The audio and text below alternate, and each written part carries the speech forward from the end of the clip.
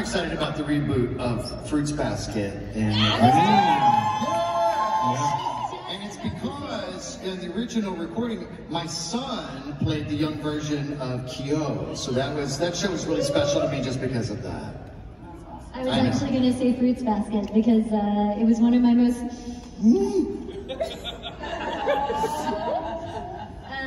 it was one of my most memorable recording experiences because it was beautiful, and I voiced Kana, and it was a special experience, and just knowing that I was with Kent and that's right. Yeah, I think that's one of my new favorites by far. And yeah, I have some stuff coming. I'm really excited to see Bubble Girl and My Hero Academia that's coming up in season 4. That's going to be really fun.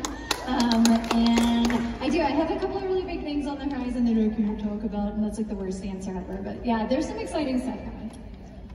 For me, Mitzi and Shin-Chan and Botan and Yu Yu Hakusho were two of my other favorites. I'm really excited about a project called Jet Boy that a guy in Atlanta had brought